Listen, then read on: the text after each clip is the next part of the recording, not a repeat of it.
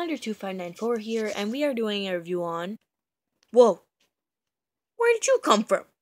Anyway, we're doing a review on some sort of G.I. Joe person.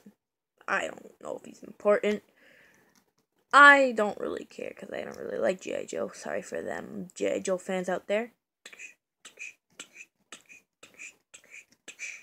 Sorry, I'm bored. And I'm sorry for not putting out videos lately. I was sick over the weekend. I'm actually still sick. You might be able to hear it in my voice, but it's very minor. So yes, I'm home from school, and I thought maybe this is my chance to make a video or two. I'm thinking of doing episode 2 and 3 on my YouTube channel of Minecraft. Yeah, so you can look forward to that. Anyway, the sculpt, it's okay. I've had him for a little while. Don't have everything, so it's not a full review, okay? Once I have everything, I will give you the full review of him.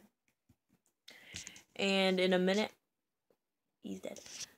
In a minute, I will show you the articulation, so yeah, guys. Do not mind the angle. Anyway, he has okay articulation. His head can swivel a full 360. Can look up about that much, look down about that much. He has articulated arms. They can move out and in, move back that far, move out that far. They can do a 360. He can bend at the elbow. He has a hand swivel. He has an ab crunch and a waist swivel. Nothing below that though except for the legs. His leg can move out that far, move back that far. He has a bend at the knee, and he has some ankle swivel, whatever you want to call it.